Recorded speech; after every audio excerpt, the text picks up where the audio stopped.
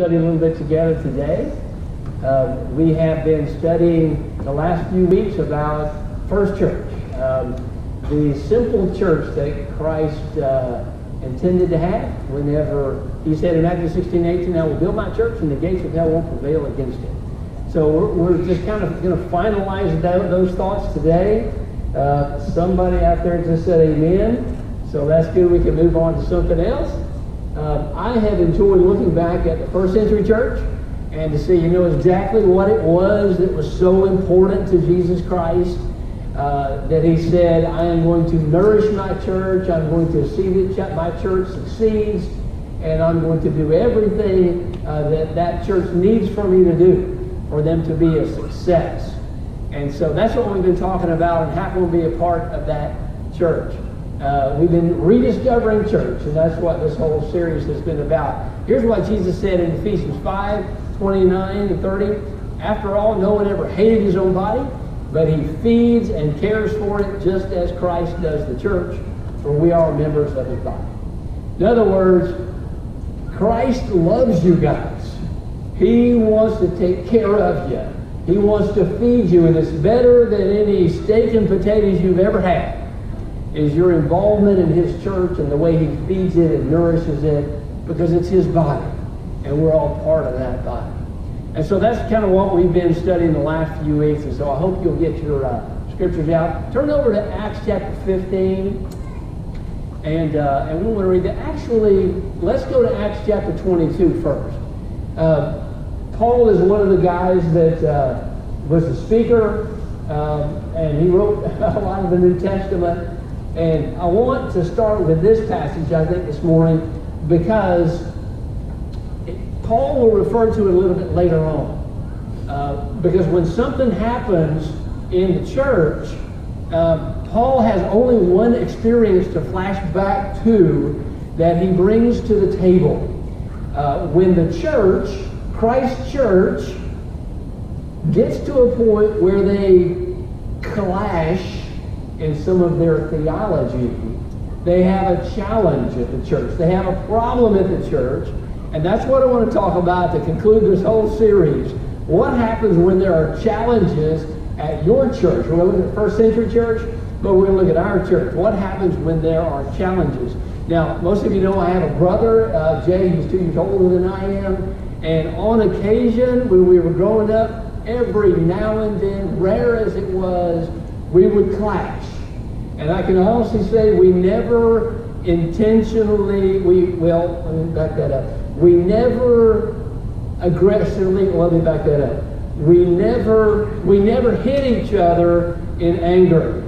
We missed quite often, but we never actually made contact. Sometimes you get in conflicts at church, don't you? Sometimes you don't agree with everything that goes on. Sometimes there are things that you just got to work out. And hopefully we won't ever work it out in a violent way. So Paul is into the scene in Acts 15. We're going to go there in a second. But what he has to remind him of how to handle this and how to read the Word of God and how to proceed is found in his understanding of what it is to be a part of Christ's church. So here I want to read this for you just a second. This is Acts chapter 22, and we're going to start at verse 6. And it's called the Damascus Road Experience in a lot of people's books. Actually, Paul told his story 3 different times because it was so impactful, so important for the first century church. And we're going to get to that in a minute. But I want to read just his conversion story, and then we'll get to what that is. This is the one in the middle, Acts 22:6. As I was on my way and drew near to Damascus, about noon a great light from heaven suddenly shone around me, and I fell to the ground and heard a voice saying to me, Saul, Saul, why are you persecuting me? And I answered, who are you, Lord? And he said to me, I am Jesus of Nazareth, whom you are persecuting. Now those who were with me saw the light, but did not understand the voice of whom was speaking to me. And I said, what shall I do, Lord? And the Lord said to me, rise and go to Damascus, and there you will be told all that is appointed for you to do. And since I could not see because of the brightness of the light, I was led by the hand by those who were with me and came into Damascus. And one Ananias, a devout man according to the law, well spoken of by all the Jews who lived there, came to me and standing by me said to me, Brother Saul, receive your sight. And at that very hour I received my sight, and I saw him. And he said, the God of our fathers appointed you to know his will, to see the righteous one, and to hear the voice from his mouth. For you will be a witness for him to everyone of what you have seen and heard. And now, why do you wait? Rise and be baptized and wash away your sins, calling on his name. Okay, so Paul had this incredible experience with the light and with Jesus Christ, and then Ananias taught him what he had to do to be saved. Now, if you back up a little bit to Acts chapter 15, you see why I'm bringing this to mind. There was a problem in the church. There were some challenges in the church. What had happened was people who were Jewish had that great tradition of being God's family. They had come into the church, but they had brought with them the tradition of circumcision. Now the Gentiles, who Paul was out preaching to and starting churches everywhere, the Gentiles, they were being baptized into Christ also, and they were starting to merge together with those Jews. And the Jews for so many centuries had taught this circumcision thing is what marks the covenant. And this is how we know that he is our God and we are his people, all those who are circumcised. So they were saying to the Gentiles, you guys need to go through this like we all have. And kind of that was their challenge. Now that's a whole big ask there, isn't it? That was a big thing to ask of the Gentiles. So it was a big challenge. We're talking about salvation issues. And the Jews were trying to say something that wasn't a salvation issue, but they thought it was a salvation issue. And the Gentiles were unsure exactly what to do. So Paul said, let's have a discussion about it. So now we're going to read Acts chapter 15, 1 through 11. And this kind of gets the context of what I want to talk to you about for a few more minutes.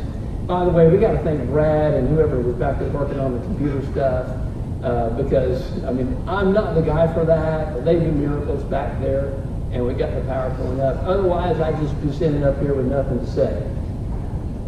Maybe not. I know very little about technology. I asked my grandkids the other day. Of course, if you want to know something about the computer, you ask your grandkids, right? And the question was, where is this cloud? I can't even find a cloud. And they had to tell me where the cloud was. So anyway, here we go, Acts 15. This is what we're going to talk about. Here we go. Some men came down from Judea and were teaching the brothers, unless you're circumcised according to the custom of Moses, you cannot be saved. And after Paul and Barnabas had no small dissension and debate with Paul and Barnabas, had no small dissension and debate with them, Paul and Barnabas and some of the others were appointed to go up to Jerusalem, to the apostles, to the elders, about this question. So, being sent on their way by the church, they passed through both Phoenicia and Samaria, describing in detail the conversion of the Gentiles, and brought great joy to all the brothers.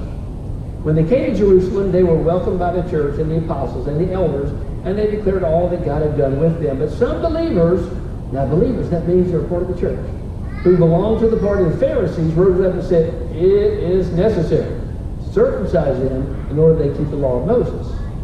The apostles and the elders were gathered together to consider this matter, and after there had been much debate, Paul stood up and said to them, brothers, you know that in the early days God made a choice among you, that by my mouth the Gentiles should hear the word of the gospel and believe.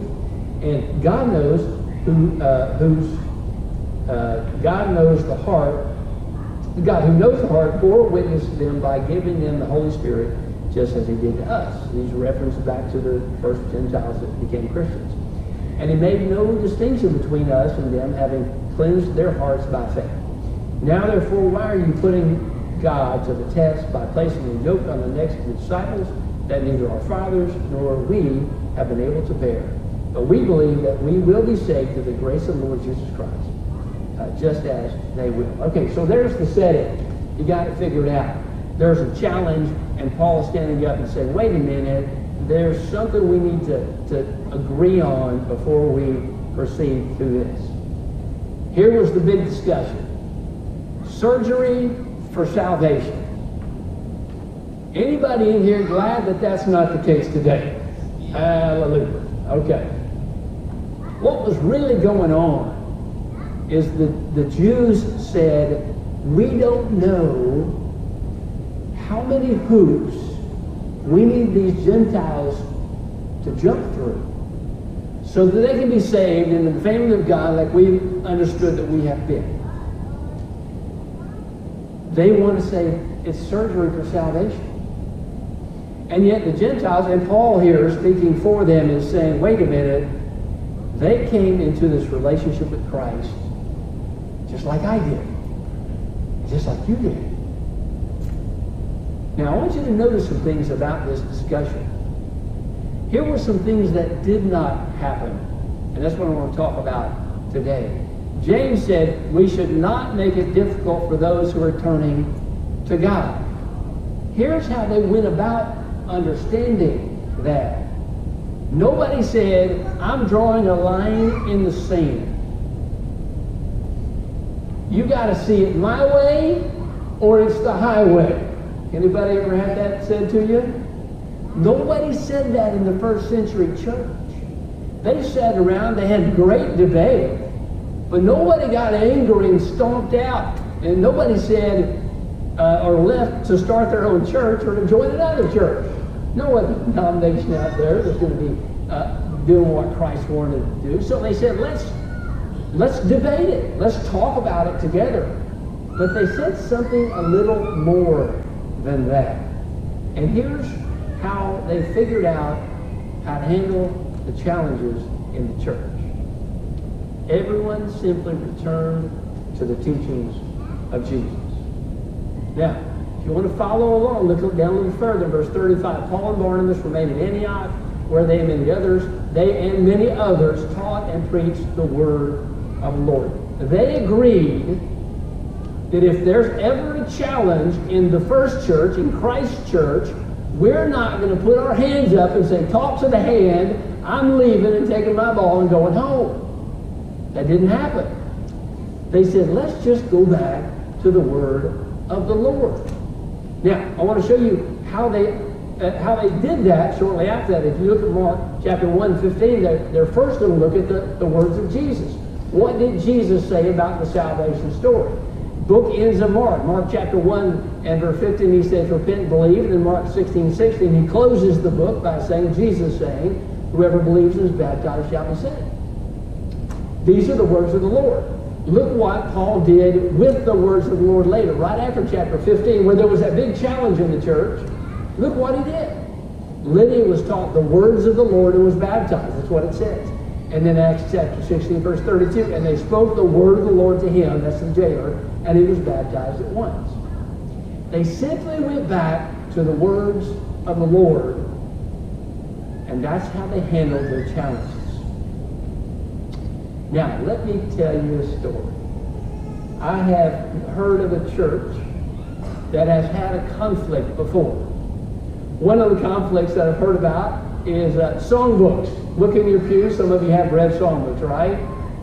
And I've told some of you this before. There was a church that I know of that they started debating what color songbooks they should have because they were getting a new auditorium and some new pews.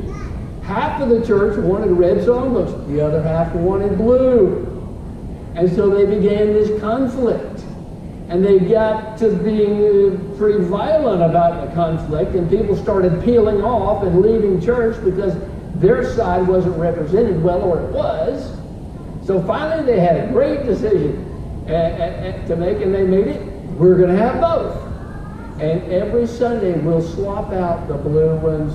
The next Sunday we'll have the red ones. The next Sunday. It was probably not the best way to solve that problem. If and when we ever have any problems, I'm sure we never will, right? If and when we do, here's what I want to encourage us to do. Just go back to the words of Scripture and we can be unified. Because when you get away from Scripture, chaos happens.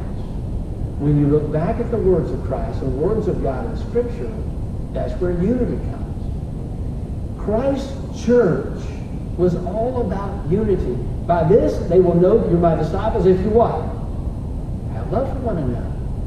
So even when we disagree with things, we can still be unified. If we right now, today, disagree with who's supposed to wear a mask and who's not going to wear a mask, all right? We're going to have unity. Because we're here taking care of our neighbors. We think about our neighbors first. So that'll come and judge what we do. You know why we say that? Because it's in Scripture. We think about others in the church first. Now, looking back at the first century, there were other troubles to come. In fact, the Jews, they had a hard time with the Christians, and the Romans, they had a hard time with the Christians, and everybody for a while, a little bit after this, started having troubles with the Christian folks. But the Christian folks were more unified than ever because they kept going back to the word of the Lord. Let me repeat this. How did they decide surgery for salvation? Here's my secret ballot, okay? Secret ballot. They voted that down, okay? You can't see how I'm voting right now. I'm being politically correct, okay? They said no surgery for salvation. But let me tell you that they were wrong. Okay, I've got a couple elders out here that started to pick up some rocks. I think I saw, or tomatoes at least. If you look at Scripture, which is what we're going to do as a church, what we're always going to do at church. In fact, if you're ever going to a church that doesn't go back to the words of the Lord for salvation issues especially, it's time to leave that church. But we're going to go back to the words of the Lord. And so when you go back to the words of the Lord and you talk about surgery for salvation, in the Old Testament they thought about this physical thing called surgery that was biologically going to happen to the men. And then Paul said, no, we don't need that. And everybody agreed because it was about faith in Jesus Christ and the baptism into Christ and all that. But if you look through Scripture, surgery for salvation is absolutely right. But let me tell you, it's just applied a little differently, even than the people of old thought about it. Look at this passage. Excuse me, we're going the wrong direction here. Deuteronomy 30, verse 6. The Lord your God will circumcise your hearts and the hearts of your descendants so that you may love him with all your heart and with all your soul and live.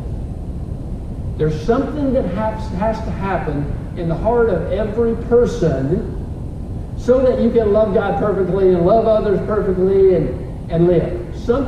You have to be circumcised of the heart, is what this passage says. In fact, later on in Deuteronomy it says it, Leviticus says it a number of times. There's a certain circumcision of the heart that God says has got to happen. And now I go a little bit further. Colossians 2, 11 and 12. In him you were also circumcised with a circumcision not performed by human hands. Your whole self ruled by the flesh was put off when you were circumcised by Christ, having been buried with him in baptism, in which you were also raised with him through the faith in the working of God, who raised him from the dead. All of a sudden, Paul is bringing circumcision into the New Testament picture and saying it's not something that somebody does to you biologically, physically. It's something that Christ does. He circumcises your heart. He cuts away the sin, and God calls on everyone to be circumcised by Christ, cutting away the sins from your life. There's another passage. It's I didn't put it on the screen. It's Romans chapter 2 and verse 27, I believe it is. Here it is. 28. Let's see. Oh, chapter 2, 28, sorry. And it says this.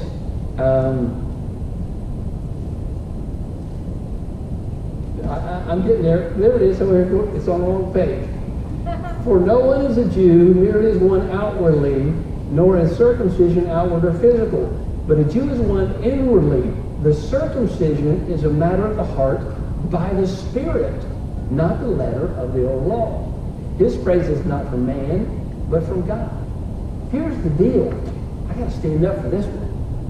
When I read this to Levon earlier this week, I got chills. I've heard so often on the television, on the radio, that baptism is just an outward sign of an inward grace. Boy, doesn't that sound smooth? Sounds sweet. The salvation has already happened. It's just a sign that you've already been saved. The problem is when you go back to Scripture and you talk about the circumcision that's done by Christ, done by the Holy Spirit, done by the workings of God, wait a minute, and it all happens wrapped up in the baptismal scene? How dare I minimalize that? God says in His Word, Paul says it here, but in earlier passages it says, wait a minute, in this baptismal scene, when you finally give up, when you finally say, I'm done living my way because my way's not working, when you're finally saying, I'm going to die to myself and live for God, and you are systematically baptized saying, I give up, and they bury you in the water and you come up, when you are baptized, this is what Scripture says, that's when Christ, the great physician, works on you and cuts away the sin. That's when the Holy Spirit is put in you to cleanse you of those sins and build on that into a holy, righteous person, all by the powerful workings of God. Wow! How dare I minimalize baptism into Christ? When the first century church read the passages from the Old Testament about circumcision, and now they understood these New Testament teachings from Paul and the others, they said, baptize me. I want Christ to circumcise me. I want the Spirit to move in and cleanse me and build me into a holy person because of the powerful workings of God. Is baptismal work? Absolutely. It's a work by God and the Holy Spirit and Christ at the same time.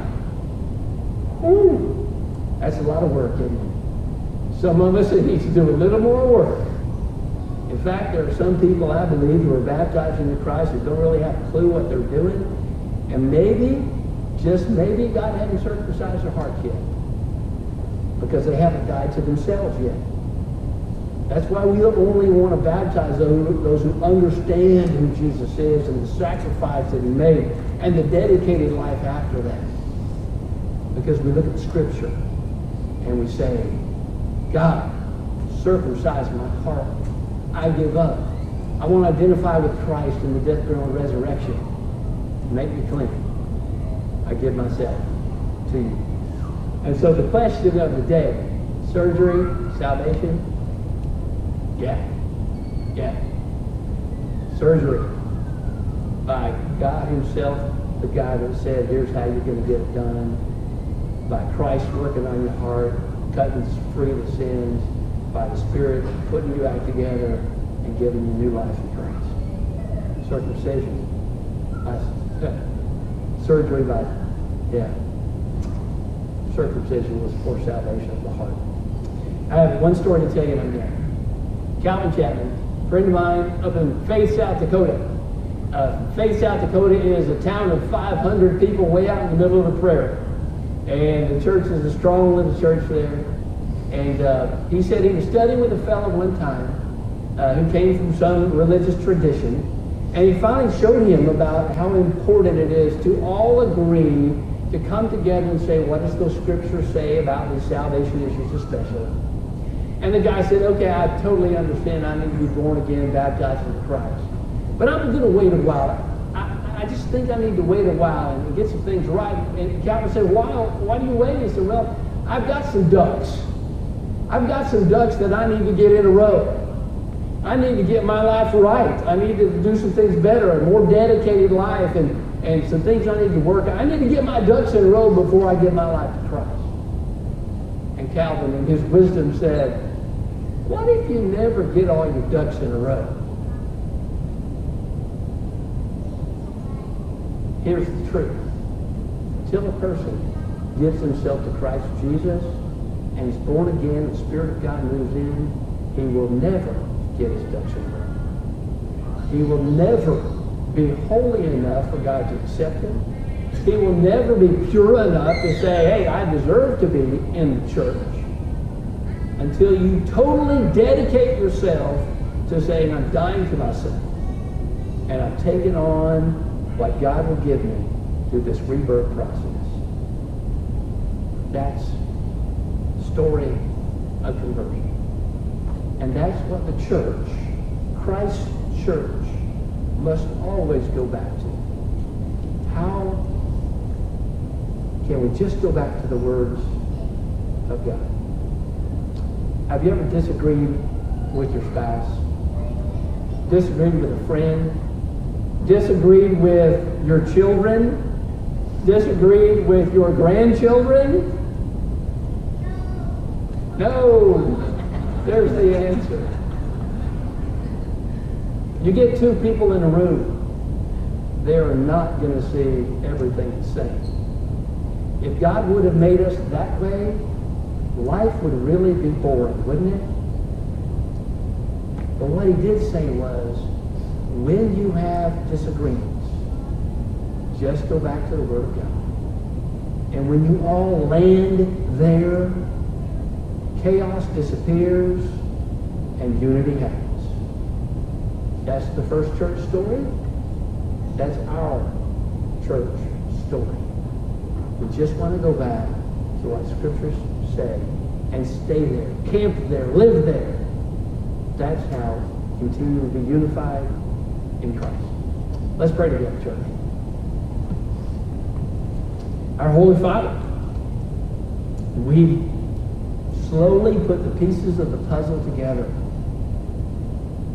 And we can't do anything but say thank you right now for your work that you have done to see us sanctified, set apart, saved. We thank you for the work that Jesus did on the cross, sacrificing for us, carrying our sins to the cross. We thank you for the work of the Spirit that happens at the baptism scene also, where we are infused with the Spirit, your Spirit, and cleansed of sin and given new life. Father, as we want to be the church that Christ established, give us wisdom to go back to your Word and have unity. Help us, Father, to have the wisdom to know the challenges ahead and use your wisdom to solve those challenges. And Father, thank you so much for the challenges, and make us stronger and more unified when we come through it as your church. Father, thank you so much again for Christ and what he means to our life. It's through him that we pray. Amen. God bless you today, everybody. Thanks for being here. Let's stand and sing a song of encouragement.